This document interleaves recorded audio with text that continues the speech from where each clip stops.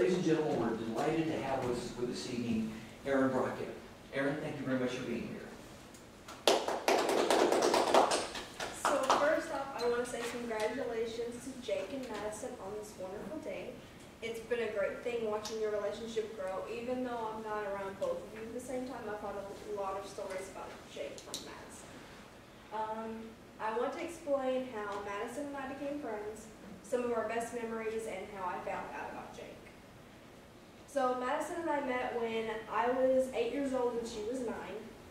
We were both homeschooled together, but she just moved from Arkansas and she didn't know anybody in the homeschool Girl Scout group that we were a part of. And she and I, we were in line getting our badges that we won that day. And she was super shy. She was with her mom, and I was too enthusiastic at that age. And I introduced myself and asked her if she wanted to go with my friends and I to the piano in the church that we had our groups at.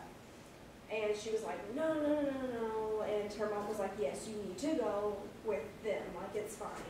And so we've been best friends ever since that day. When we were kids, all of us girls that hung out together, we always pictured Madison marrying some small town country boy, and that's who she ended up with. One just as such. And I always thought that she would end up with a guy that was more outgoing than him. Sorry, Jake, but she's very much more outgoing than you are, which is surprising.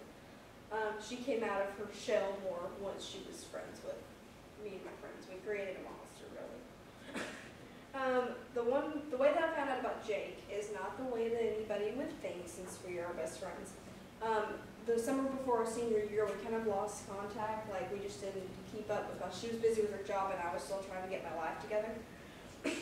And she, I get on Facebook, like, it was like the first month or so of my senior year, and I get on Facebook and I see that her relationship status changed from single to taken, and I was like, who the heck is this guy? So I texted her and like yelled at her, and I was like, why didn't I know about this?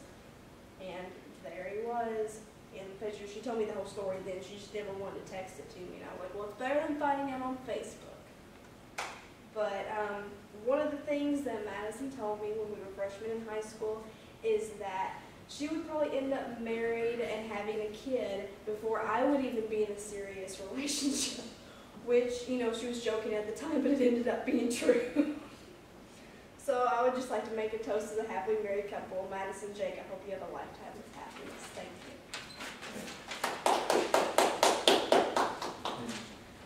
you. Aaron, thank you. That was a wonderful speech. We appreciate that and your sentiments for Jake and Madison.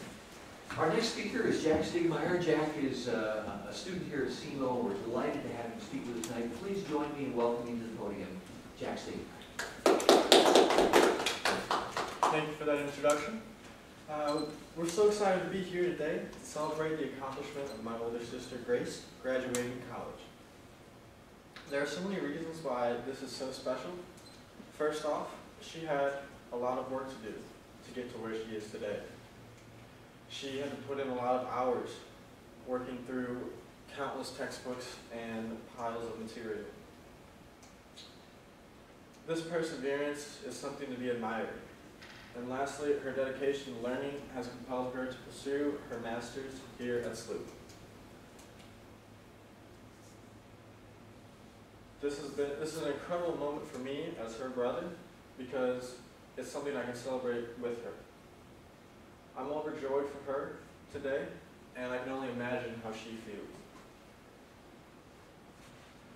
From long finals weeks to summers that went by too fast, and school years that came and went in a flash. She's finally here today, and I couldn't be more proud of her.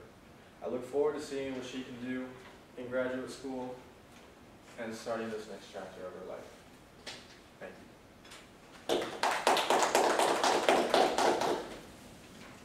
Jack, I think we feel your pride as you shared that with us. Very nice speech. Thank you very much. Thank you. Our final speaker tonight is Amanda Olson. Amanda's here in full regalia and makeup. We're delighted to have her share that with us. And please join me in welcoming our next speaker, Amanda Olson. say farewell to my grandpa. Grandpa, in words, I can't tell you how much I miss you or how your absence is felt by the hole in my heart. I can't tell you how many times I called and you never picked up, and I realized that you're gone. And this creates an ache for your baritone voice when you give me wisdom, tell me stories, or how my favorite memories revolve around you. You always told me to value the human life. I never understood what you meant, and I don't think I'll ever understand. But what always amazed me was how you showed your appreciation for others. When you met new people and treated them like old friends. I miss that loud laugh of yours as you joked and told gossip to them. You made me realize that I want to be like that too. I miss your stories, and looking back, I know you exaggerated most of it for my own benefit. I adored when you told me of medic vehicles in Vietnam and how you had to amputate a guy's arm. And I realized then, when you told me the new stories or spiced up an old one so you could keep me listening. I hope you knew that I would have listened even if it was gibberish. Most of my memories revolve around you. How every Saturday morning you would wake me up at the crack of dawn to write Roman numerals. Who wants to do that, Grandpa?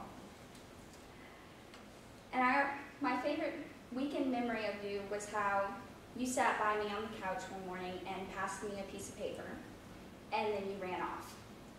I didn't realize it was to distract Grandma while I got everything loaded up into the truck when you stole me for a weekend. That was the best weekend of my life. We hiked and we ran down the icy roads of the cabin, and it was memories that I will never forget. And I always remembered how you hated goodbyes because you always said you would see me soon. So I won't say it, to you at least. But what I will say is that I will remember you through the people I meet. When it comes to storytelling, I will use your skill and entertainment. And I will always have you in my memories. Just know that the hole in my heart loves you, Grandpa, forever and ever. Thank you. Man, very nice. Thank you very much for sharing those remarks with us and sharing your grandfather with us too.